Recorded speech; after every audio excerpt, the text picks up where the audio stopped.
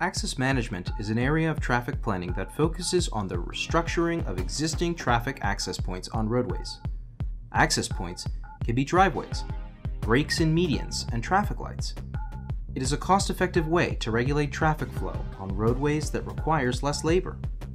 The need to update access points becomes important as traffic increases over time. Access management incorporates simple solutions, such as retiming of traffic lights, consolidating driveways, and creating dedicated turn lanes. So the results of the study have been a greatly improved economic development atmosphere for the businesses. And that is a result of improved mobility, safer driving on the roadway, and beautification to the area. Access management directly affects commuters and business owners. Other traffic solutions, such as creating new freeways or widening lanes, take more time and more money to complete. Good access management helps minimize congestion and helps to save a lot of taxpayer money in comparison. Oftentimes, access management includes landscaping and beautification of the greenery surrounding roadways.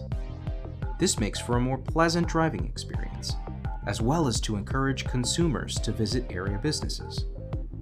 Pedestrians also benefit from access management, which provides for safer sidewalks and crosswalks. Landscaping is used as a traffic calming device to reduce the speed of automobiles.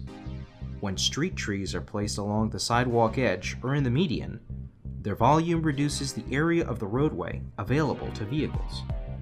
This influence has a traffic calming effect.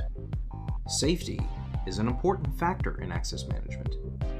Vehicles entering and exiting driveways and making turns cause what's known as traffic friction. Friction is a major cause of accidents.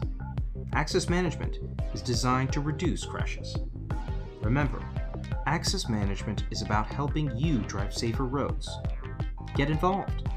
The Houston-Galveston Area Council develops access management studies, and your feedback is important to us.